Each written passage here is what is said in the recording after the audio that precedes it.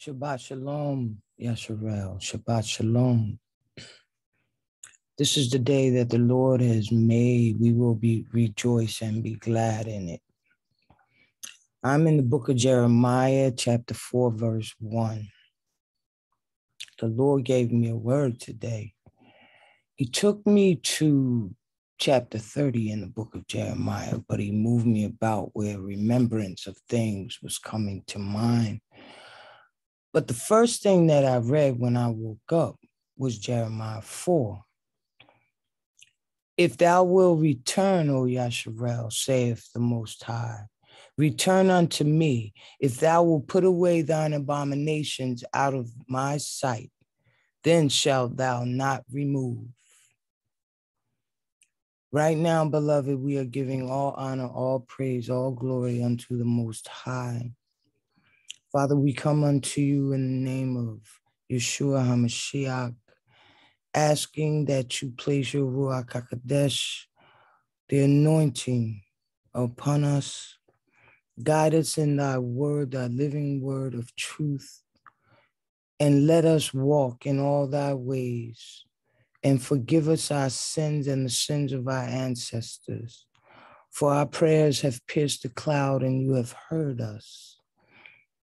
Our prayers have gone before thy holy throne, and thou hast released thy vengeance upon the heathen, and it shall not turn back. But look now upon Yasharel and our sins, and forgive us, for great are our afflictions in the lands of our captivity. We know that through you only is our salvation and our hope and our deliverance. And we praise, honor, bless, and glorify thee. For thee are all deserving, almighty, the only one true Yahuwah, the God of gods. There is none but thee, there is none likened unto thee.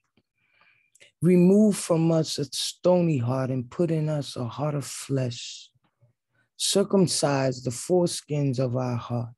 Circumcise our ears that we are sensitive to thy word, and to let our spirit be sensitive to thine, Holy Spirit, as thou come down and anoint us. We know, Father, our sin, but we also know thou art our Redeemer, and that thou hast come to redeem Yasharel. Everything that we have, everything that we hope for is from you, Father. And we give you all praise this day, this Shabbat, as we follow, as we turn away from the abominations of the heathens, as we grow a deaf ear to all their words, and we become sensitive to thee. Be the light on our path as we journey through these dark lands, and as thy rage has fallen upon the earth for the sins that they have committed.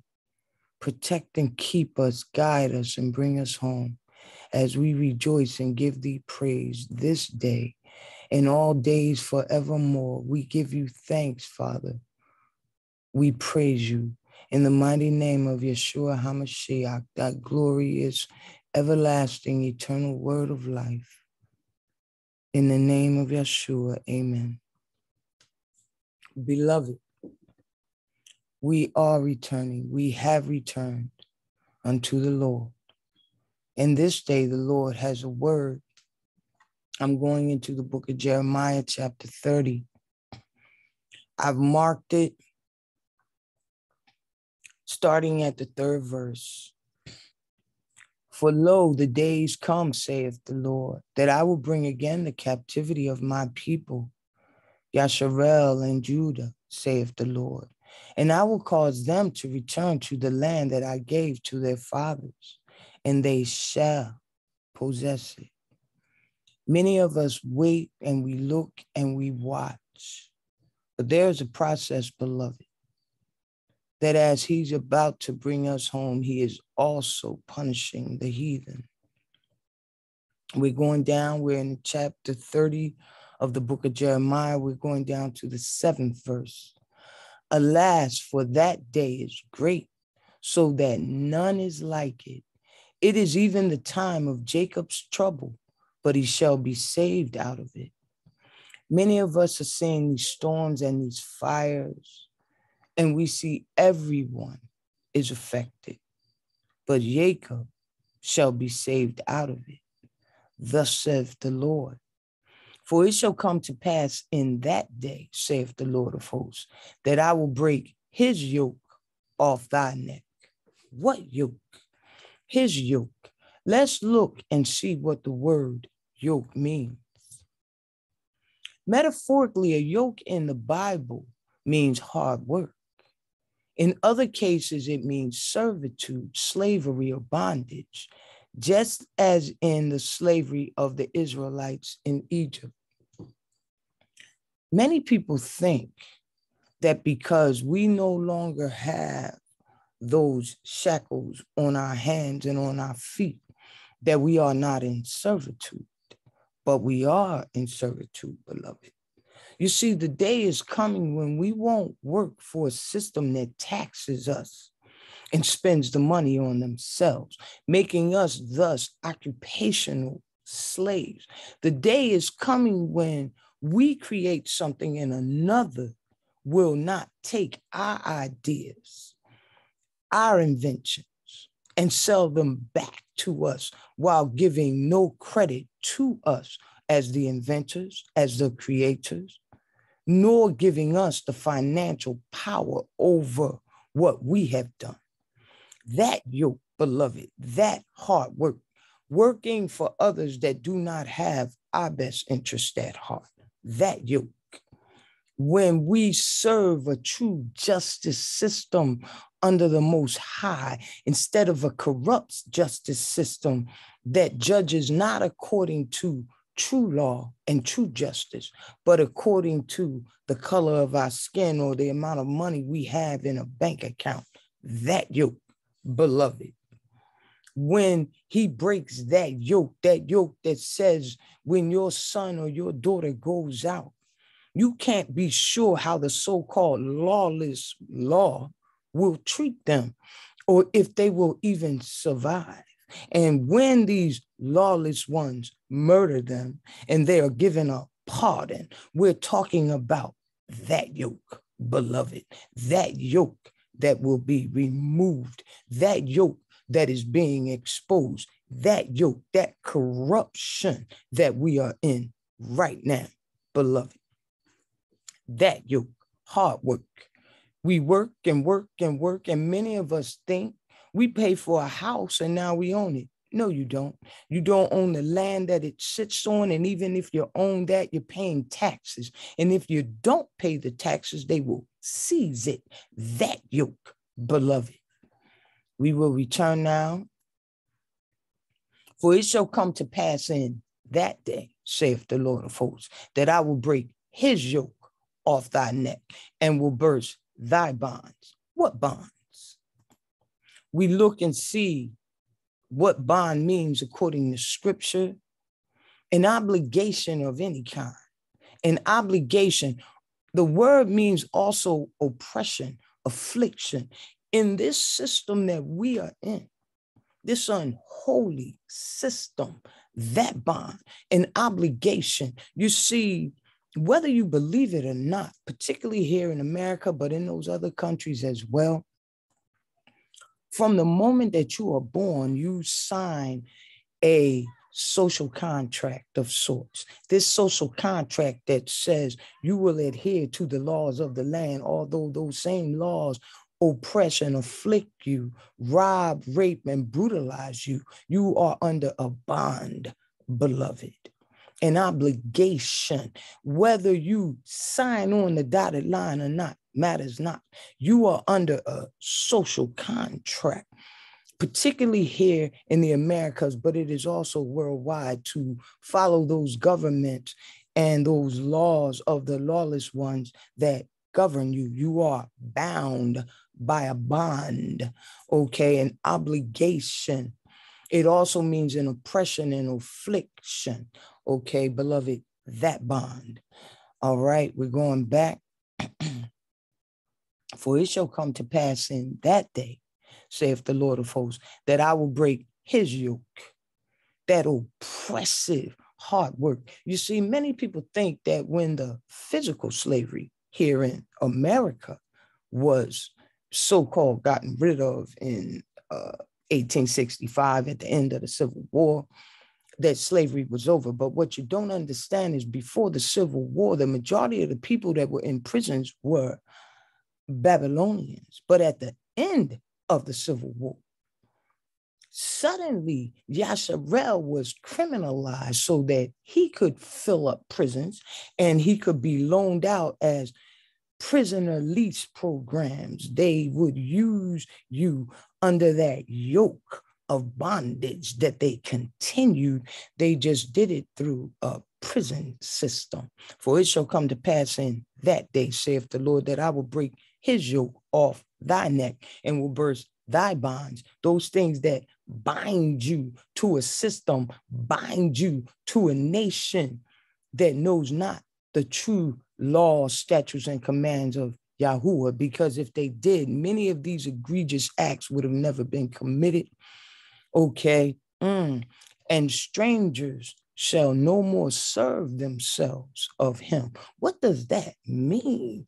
When you want to buy products and they won't allow Yasharel to sell to one another, they won't give you that same national or global advertisement. Strangers come in and get up above you. No. And strangers shall no more serve themselves of him. You see, you won't be concerned about buying Nike products or buying these hair products from foreigners who look at you and follow you around stores like you're thieves. That great black hair care industry that is not run by Yasharel, although they serve themselves of Yasharel. You will not have to buy their products because you will buy and sell amongst yourselves according to the law, statutes, and commands of the Most High. And there will be just weights and measures. You will not be charged a lot and given little. Charge for quality and giving something that is below quality standards. No, beloved. Strangers shall no more serve themselves of him. Okay. There are people right now, we are dependent on a system to bring in water. You got to pay whatever that water company tells you, or that electric company tells you, or that gas company tells you. You have to pay the oil companies prices when you go and gas up your machines or heat your house. Strangers shall no more serve themselves of him. That's what he's talking about, beloved. Now we shall move down to verse 11. For I am with thee, saith the Lord, to save thee.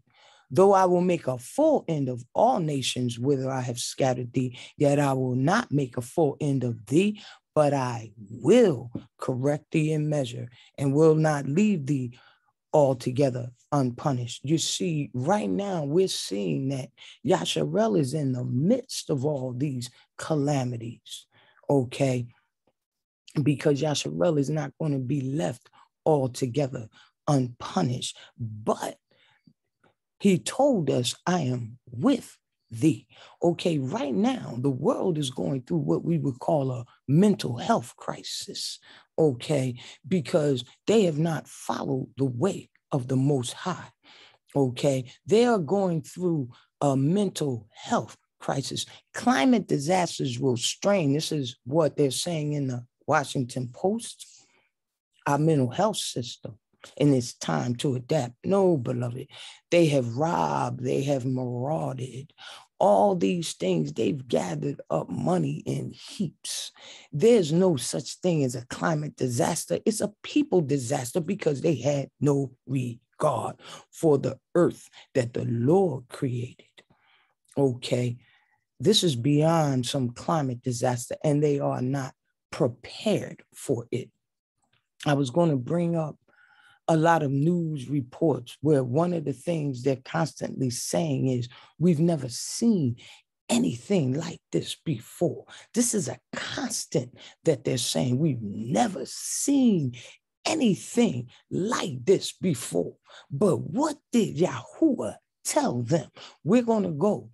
My previous video, I talked about it, Micah 5:15, the book of Micah 5:15, and I will execute vengeance and anger and fury upon the heathen, such as they have not heard. Wait a minute. But all the newscasters, we've never seen anything like this. In the history of all our record keeping, we've never heard, we've never seen. But what did the Most High say he would do when he comes for his beloved, when he comes for those sinners, for those heathens, for those unrepentant souls? And I will execute vengeance in anger and fury upon the heathen, such as they have not heard. Are we hearing it in the news? I've never seen anything like this. It's going on globally. I've never known anything like this. They want to call it climate change. We're calling it Yahuwah's vengeance. This isn't climate. He uses the weather as his weapons of war, his arsenal. He could create, the Most High can do anything he wants. He's using the weather, beloved. He's using the weather. I said in a previous video, the one right before this, I want that full chapter to come. And I believe it's here. Let me go down to it. Wait a minute. I got to make sure that I have it. Yes, the book of Micah chapter 10. The book of Micah chapter 5, verse 10. And it shall come to pass in that day, saith the Lord, that I will cut off thy horses, thy mobility out of the midst of thee, and I will destroy thy chariots, thy engines of war. All he did was pull out his arsenal. We're going to look at just a little bit of it, beloved. We're going to look at what the Lord said. They want to call it climate change. But the Lord told them these evils that they commit, he told them, but they don't want to believe, beloved. Let's take a look.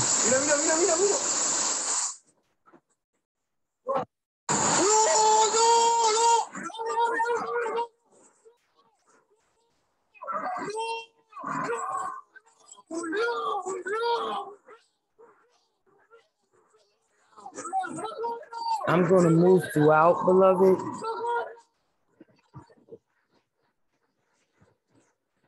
I'm going to move throughout, so I'm going to skip around just to give you a little bit, because we've been inundated with this. Millions swelter without power in Louisiana heat in Ida's aftermath. Folks, okay? It just went from bad to a catastrophe. I mean, could not get any worse. You're looking inside my kitchen, and you can see, and the water is still rising. It is another total disaster here in Laplace. And I'm going to skip around their key spots. This morning, firefighters in South Lake Tahoe are the last line of defense between the massive Caldor fire and thousands of homes. Fire's been very volatile. Every time we think we're getting a foothold and get some containment lines put in, it shows us that it's going to do what it wants. The fire's massive smoke spreading into neighboring states as it threatens Lake Tahoe, a summer paradise known for its turquoise waters, now shrouded in smoke and flame. We're going on to verse 4. I'm sorry. I'm moving into the fourth portion of this. Wildfires turn more than half. I'm sorry, I had it. We're just going to watch. This is in Brazil. I'm just moving about, okay? I'm moving throughout. This is not happening in one place, as it is written in the book of 2nd Baruch. I'm moving throughout just to give you a glimpse, beloved, of the word of the Lord. It comes in the whirlwind.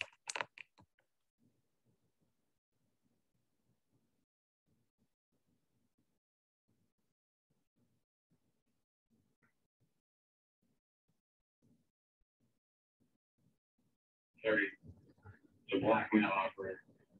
Negative search. There it is. Here's the center of it.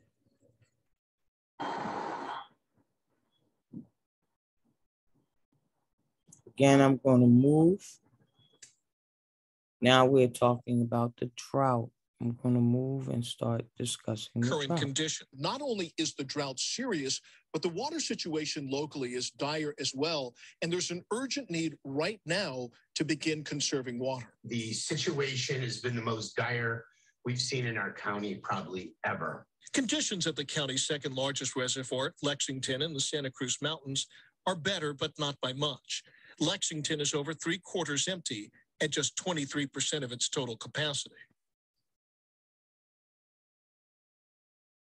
And I'm going to pause it there to show you the difference in he is using fire, he is using the whirlwinds, he is using water, he is drying up water in some places and overflowing water in others. This is the lake in California 3 years ago, 5 months ago, and last week. Same picture, beloved. I just want to share the power of the fury of the Most High. And many people, because I've had one person tell me that if you're celebrating this sadistic God, see, I know, first of all, that the person that wrote to me was a heathen because he wasn't considered sadistic as long as Yasharel and the nations that were oppressed were under all of this terror, all of these strife and stress. He wasn't considered that then, but instead of glorying, honoring, and repenting to the Most High, they are cursing and calling him names, okay? Calling him sadistic, and you don't want to serve him. I don't believe you ever did serve him if you can call him sadistic and all types of names that you wrote me about, okay? Because those of us who understand the Most High understand he will not tolerate sin. And because of the violence of the sins that has been committed, he's cleansing the land, beloved. We're going back to the book of Jeremiah, where he says, "For I am with thee to save thee, though I make a full end of all nations whither I have scattered thee." He's tearing down the infrastructure. He's turning it on its head. There is no weapon of war that they can send out. There is no machinery that they can send. Many people go, "I don't know how it's going to happen." And they give flesh a lot of credit. Do you know he can just put in a whirlwind and they can't drive? He's sending down hailstones. What difference does it make what they launch in the sky when he sends whirlwinds, hailstones? Where will they stop their vehicles when the floods come, beloved? This is the hand of the Most High. This is not a man, okay? But I want to go into, but I will correct thee in measure. We're in the book of Jeremiah, chapter 30, verse 11, at the end of the verse. "But I will correct thee," he's talking to Yasharel, "in measure, and will not leave thee altogether unpunished." Okay. And we know that because when we go to the book of Jeremiah in the 27th verse, forgive me, I'm just going to read it instead of trying to find it here. Wait a minute, can I see that full chapter? We're going to the 27th verse. "For thus hath the Lord said, the whole land shall be desolate, yet I will not make a full end." He's talking about Yasharel, who will not go unpunished, but he's saving us, beloved. Okay, I'm also going to go to the book of Jeremiah, chapter 10, verse 24. Forgive me, bear with me as I move because I actually have the book out, okay? Even though I have it up on screen, I also have it out. "O Lord, This is Yasharel. Correct me, but with judgment, not in thy anger, lest thou bring me to nothing. Pour out thy fury upon the heathen that know thee not, and upon the families that call not on thy name, for they have eaten up Jacob and devoured him and consumed him, and has made his habitation desolate. I'm reading from chapter 10, verses 24 and 25 in the book of Jeremiah. Beloved, we are honoring, glorifying, and praising the Most High. And I'm about to finish. Okay, I'm about to finish. We're still in chapter 30, book of Jeremiah. Behold, the whirlwind of the Lord goeth forth with fury, a continuing whirlwind. It shall fall with pain upon the head of the wicked. The fierce anger of the Lord shall not return until he have done it, until he have performed the intents of his heart. In the latter days, ye shall consider it. Yes, beloved, yes. And this day, we give the Most High honor and glory. We glorify the Most High. We are in the book of Amos, chapter 9, verse 8. Behold, the eyes of the Lord are upon the sinful kingdom, and I will destroy it from off the face of the earth, saving that I will not utterly destroy the house of Jacob.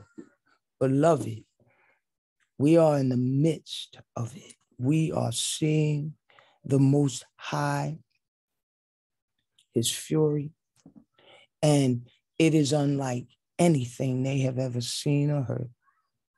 Jacob's redemption has come. He's breaking the yoke and the bonds that are upon us. Strangers shall no longer serve themselves of us. There is so much going on that before they can mention COVID or Delta, they're looking at storms and whirlwinds and fires and chaos. One of the things that the news is reporting that they are not prepared. The infrastructure is not prepared. They don't have enough drains. They don't have enough response system to help the people. This is not because they could not have had them. They were spending the money, mismanaging it, pocketing it. It is a corrupt system, and the Most High is exposing it. But he's got his hand over Yasharel. That is why this Sabbath we give all honor, praise, glory, and thanksgiving unto our Father. We are precious in his sight. And all those that call on his name, believing, receiving his love, we know, Father, our redemption is here. And we want to thank you, praise you, honor, and glorify you. Come, Father, let thy word be true. And come, forgive us our sins, the sins of our ancestors, as we turn toward thee with a circumcised heart, with circumcised ear. Sensitize our spirits to thee, that we long for thee, like one panting for water in the desert, like a dying man longs for life, for thou art our life, Father. In this abode, we raise holy hands unto thee, thanking you, asking for the forgiveness of our sins, our people, and the sins of our ancestors. All praise, all honor unto the Most High. May you go forth as a man of war, crushing the heathen, tearing down this unholy Babylon, this worldwide system, that it rises no more, and bring thy people home. Glory, hallelujah, in the mighty name of Yeshua HaMashiach. Amen. Beloved, Shabbat Shalom. A word.